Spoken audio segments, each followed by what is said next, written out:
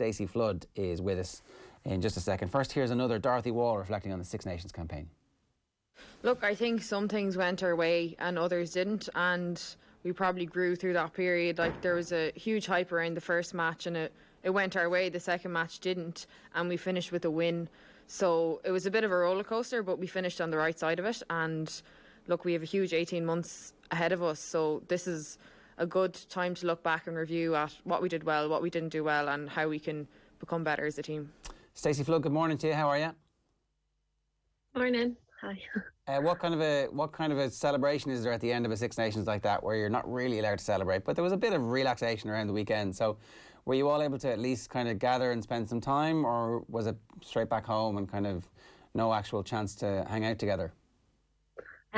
Obviously, after full time, we went back into the dressing room and said a few things to each other, and obviously celebrated the win. But just back to the hotel, had dinner, and then dispersed off this time anyway. So not as much crack as you might have anticipated after a big win at the end, because there was a bit of pressure in the build-up. Yeah, look, the day will come to have a bit of crack after, and hopefully restrictions ease off soon enough for us to get that opportunity, but stay safe for now. And what was the pressure like in the build-up to that game? Because so much was riding on it. Yeah, look, I think you have to block out what everyone on the outside is playing and just get your personal performance in, and really focus on like what the group wants to achieve out of the game. So you kind of have to block out the outside media stuff and just focus on the game plan itself and just trying to get a performance in. So yeah, pressure's for tires. When it came to your own performance at the weekend, Stacey, how much of this was a moment for you where you thought, this is my arrival now, this is a huge opportunity for me, or had the build coming off the bench over the last couple of weeks, that actually eased you into it to the point where there wasn't a whole pile of individual pressure on you?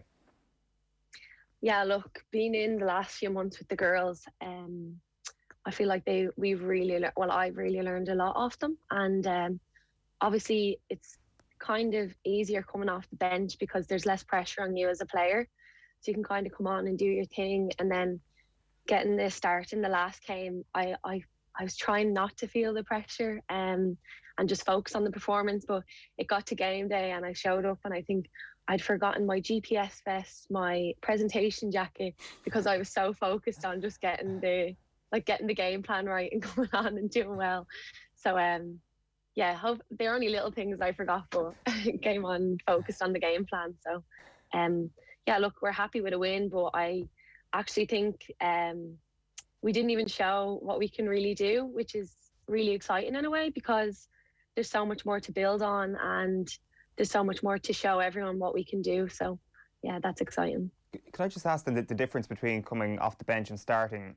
When you're coming off the bench, is it easier in a way because you get to suss out what the opposition are doing, who's going well, the sort of openings that you might be able to find in the defence? Whereas when you're in there from the start, you've only got a more one-dimensional view, I guess, because you're right up close to it.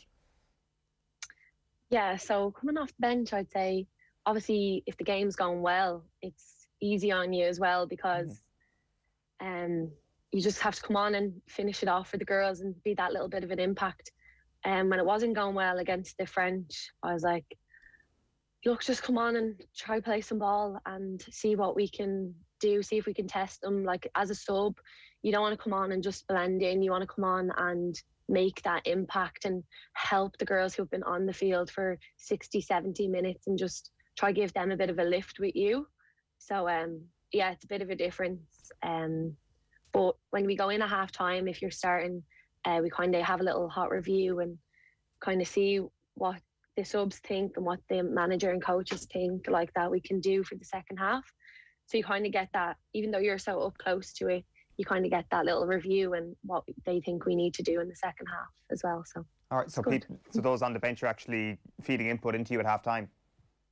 Oh, definitely. Like, those girls are great for that. And even when we were on the bench, like, it's the players, like, they know your game plan, they know what we want to do. So when we're coming in at half time and they're like, I saw this, and I'm like, oh, really? Like, I didn't actually see that, because you're so close and personal on the field. So then they're like, oh, there's space here. So you're like, oh, that's brilliant. Like, I'll have a look for it now.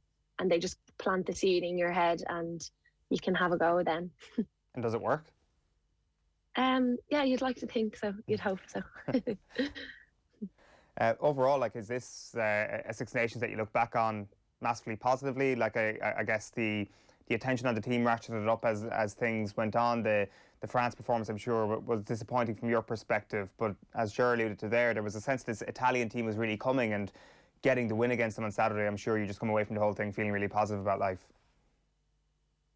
Yeah, like as Dorothy just said, it was definitely a roller coaster. There's so much of a build into the games, which just led to so much for a drop off after. But I'd say 2 out of 3 is a positive campaign for us, and obviously we have plenty to work on for the season ahead. But we know what we need to do and what we need to work on, which is the best thing about game time. And yeah, I'd say it's a positive campaign, and happy to build on that and see what can evolve in the next few months for us. Stacey, your own background is a GA background primarily. Is that where you would have come through kind of from an athletic perspective? Yeah, look, when I was younger, I would try anything. My mum actually wanted me to be a dancer, but I soon realised I was not a dancer. But my older sister, Kim Flood, was playing GAA, and I was like, oh my God, she's so good. I just really want to play.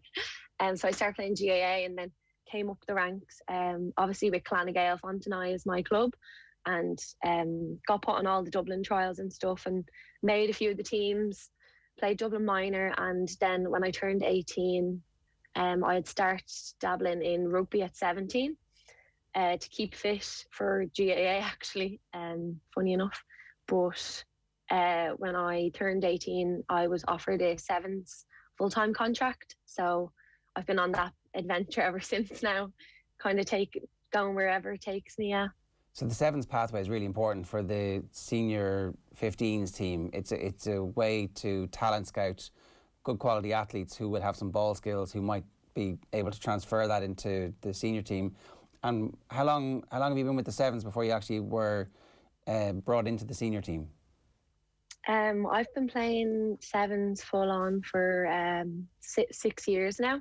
I've been contracted since I'm 18, and then obviously with COVID this year, we got the opportunity because we weren't allowed to travel with sevens because it's a hot weather sport, so we don't really usually play it in Ireland.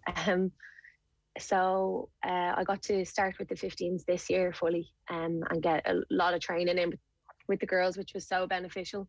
Even as a sevens player, like the skills transfer over, you just have to learn that tactical element of the 15s game. So I was glad, and I know the other sevens girls who got to transfer over, were glad to get that opportunity. And just to make it one program, I think is so beneficial for women's rugby, and the player pool just increases for that green jersey and competition, and you just get to drive each other on, try earn a cap for your country, which is the best thing at the end of the day. And I don't know what the future holds.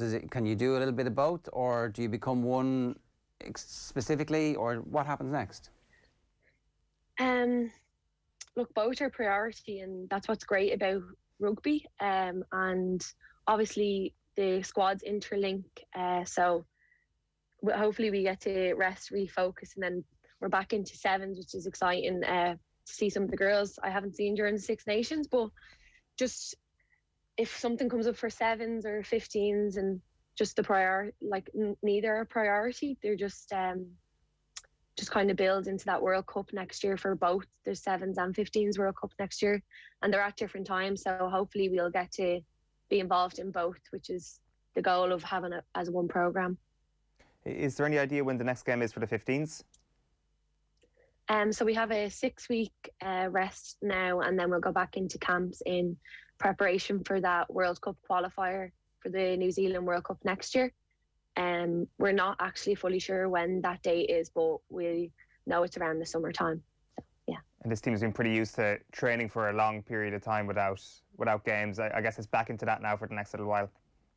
Yeah, definitely. And look, it's probably a blessing in disguise that we got all those camps together, because you'd never have that opportunity. So it's like a silver lining, really. I know it's been a little bit out of people's control, but how important would it be for the club game to get back up and running in this country, to get match minutes rather than training constantly for a game that, as you say, we're not even sure when it's going to take place? Yeah, look, obviously, I think grassroots and club rugby are so important to build the game in Ireland. And I actually think the Six Nations being a standalone tournament this year has brought way more attention to it. And it'll hopefully get so many more young girls playing and get them into their grassroots rugby and into the club rugby system. And hopefully the clubs can get back up and running soon, and we can get a bit of game time with them as well. So we'll see where that goes, depending on restrictions. Yeah, fingers crossed. I think it's a good point you make. The higher visibility for this brings with it huge opportunities and huge benefits for the clubs and for hopefully the provinces and for the Sevens team. And it just, you know, if it's all managed properly, then it's all heading in one direction. There's obviously going to be criticism and difficulties along the way, but that's what comes with increased attention, increased people talking about it. That's just Irish life, right? Yeah, look, obviously everyone wants the women's game to grow and get better, so I think that's just a focus, and hopefully it starts to get better and grow, and the systems will get running when the restrictions are lifted, and everyone will start playing more rugby, especially if it's like your friends are watching and you want to have a go with them. And it's really important for younger girls. Like, obviously I think I was 16, 17 when I started playing rugby, and I think I just got in at the right age. But you can see the likes of Bavin, like Dorothy, Amy Lee Murphy-Crowe, Eve Higgins, like they all started playing young, and it's just so natural to them the way GAA would be natural to me. So I think the younger you get in, the better. And obviously the club system's coming up and AIL getting started will be massively a boost for the squad and for the country as well. Well, listen, Stacey, congratulations on the start and on the win at the weekend. Thanks a million for joining us this morning. Cheers. Thanks for having me.